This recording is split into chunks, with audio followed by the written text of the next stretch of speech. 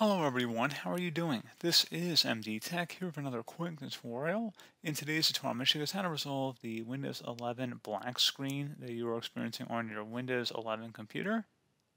And we're going to go ahead and jump right into it. So first thing I'd recommend doing would be to actually go ahead and boot to the troubleshooting utility on Windows 11.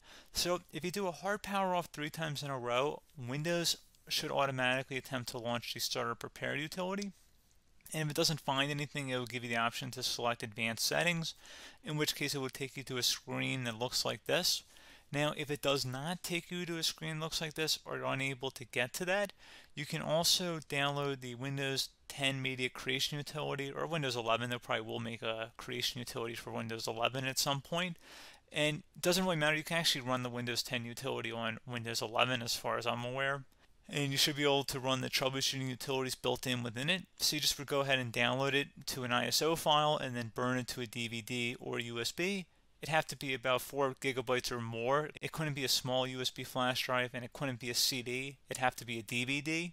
And then you'd boot your computer from it. So depending on the computer manufacturer, you'd have to tap a different key on your keyboard in order to launch that menu, in order to select what boot drive you want to go off of. So it could be anything between the escape key, F2, F8, F12, for example, and those are the function keys on the top of your keyboard.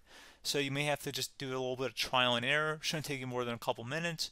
Googling it would probably be best before you even begin. But anyway, we're ready to go ahead and jump right into it. So we're on the choose an option page. So these will look very similar whether you're booting from it directly within Windows itself, or if you're plugged in a USB flash drive with the media creation utility installed and you selected the recovery option. So when you are setting up your Windows 11 installation or Windows 10, depending on the drive you're using, there should be an option to repair your computer in the bottom left corner of the dialog window, one of the first screens that comes up. You go ahead and select that, and then it would take you to a troubleshooting screen like you see here.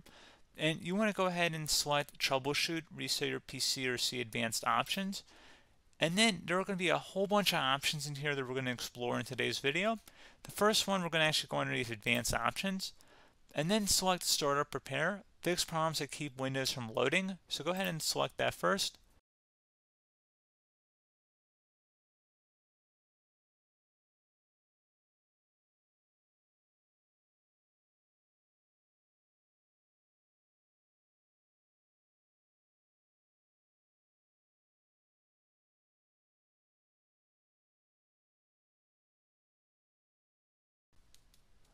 Okay, so you can see it could not repair our PC. That was our first option we could try.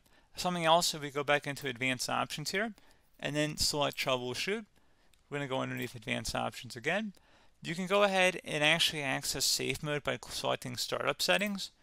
And then if you select the restart button, you have the option on the screen, select safe mode with networking, which will give you a key on the screen. It'll tell you which key to press to enter that. I believe it's the F7 key. It'll do that for you. I'm not going to go over that in today's tutorial because I don't really want to go into safe mode, but you're more than welcome to attempt that by going into here and then selecting restart. Again, it'll launch another screen. It'll say what key do you want to press, and it'll give you like 7 or 8 different options, and you want to select safe mode with networking. There's also an option for a command prompt too, but that's going to be something we're going to cover later in this video, and we don't even have to go through that in order to access it. So that's why I'm not going to really push for that, because unless you know exactly what's causing the problem, you probably don't need to go into safe mode. Unless you're trying to recover files, in which case then you definitely can go into safe mode, but we're trying to actually recover our computer here. So I hope that makes sense. Something else we can also try here as well would be to uninstall updates, remove recently installed quality or feature updates from Windows. So if you go ahead and select that, you can uninstall the latest quality updates, which generally is the more day-to-day updates. Feature updates are the less regularly released ones, like the big ones. I would equate it to service packs in like Windows 7 and Windows Vista and Windows XP. So larger updates that occur once or twice a year at most. And the quality updates are more just a regular update. So probably obviously depend, it'll take longer if you're going to try and uninstall the latest feature update versus quality update. And maybe you don't need to go back that far. So just giving you guys a couple pointers with that. Something else you can also look at here, and we're going to jump into the command prompt in a little bit, But you can select System Restore, which will use a restore point recorded on your PC to restore Windows. And this is something I would highly recommend here, guys. So select Next. Assuming you have a restore point saved on your computer, you go ahead and select the most recently created one, and you'll select Next, and then you'll select the drive. You shouldn't actually have to select the drive. You can scan for affected programs, but we're going to keep it all default here, and then we're going to select Finish. So once started, System Restore cannot be interrupted. Do you want to continue? I think we're going to select yes. I don't think we have anything better to do on our computer right now, so just give it a moment here to initialize. It will take a couple minutes to run, obviously depending on how large your hard drive is and how much is saved on the System Restore point. So just give it a couple minutes here.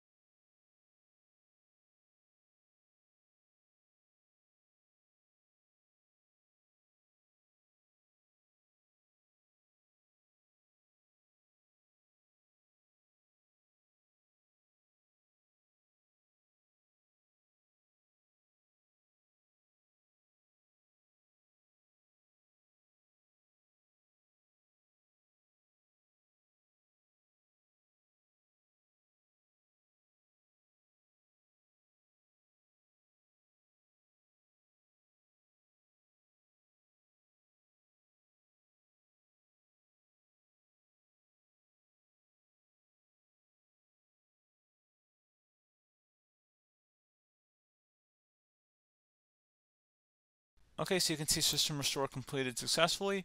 The system has been restored. Your documents have not been affected. Click the Restart button to restart your computer. Go ahead and select Restart.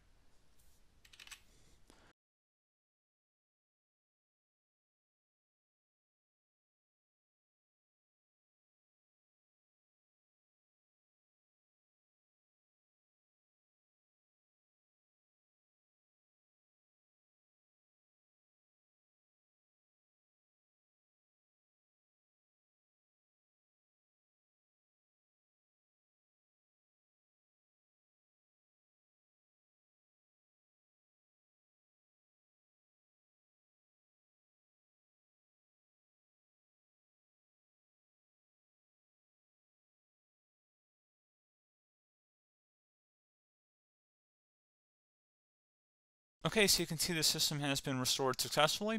We're going to go over a couple different methods in addition to that if that did not work. So I'm just going to pause the video and we're going to start back on the recovery screen that we started with. Okay, so a couple other things we can try here too. If you go back into Troubleshoot, you can select Reset Your PC, let you choose to keep or remove your personal files and then reinstalls Windows.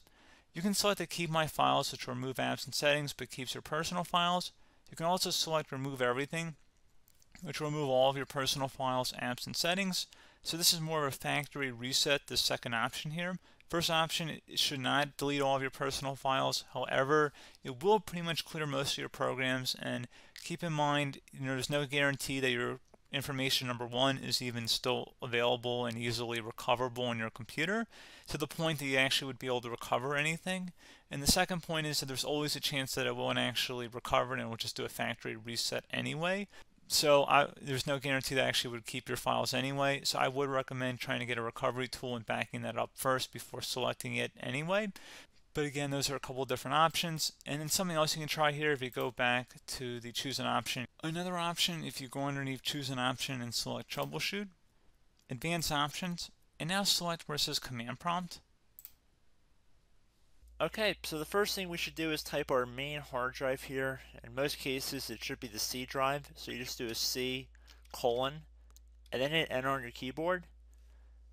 So once you're underneath the C drive, we're going to type in dir and then hit enter on your keyboard. It should have program files, users, and Windows all in there. That's how you know you're in the right directory.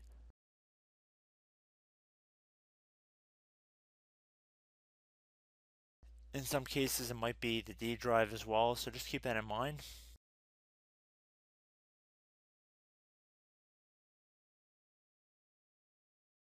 Next thing we're going to do is type in cd space / Windows / system 32 / config,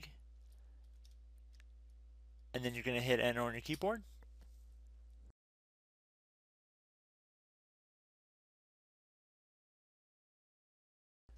So now you're going to type md space backup. If you've seen other tutorials, it might also say to put down md backup.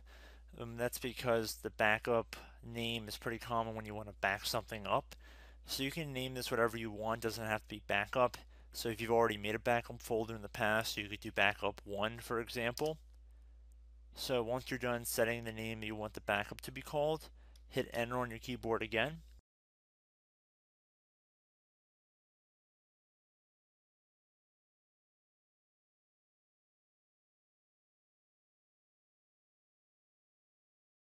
At this point you want to type copy, C-O-P-Y, space, then you want to do the star symbol above the 8 key, then do a period or a dot, whatever you want to call it, then another star sign, and then another space, and then type backup, and then hit enter on your keyboard.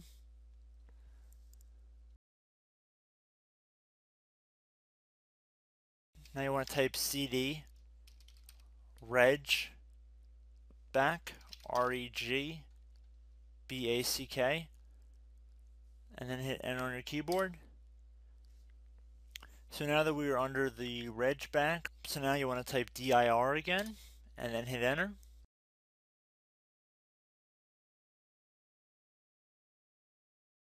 So now at this point we're going to type copy again. So copy space star sign dot, another star sign, space, and then 2 dots. So we're going to type copy space star sign dot sign star sign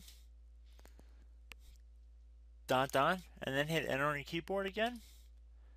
So for overwrite, you want to overwrite all. So type A on your keyboard, so capital A, and then hit enter on your keyboard.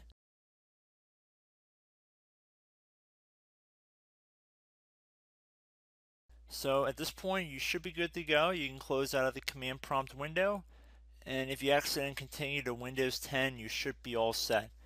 So I hope one of these 3 or 4 different methods we went through in this tutorial helped you guys out.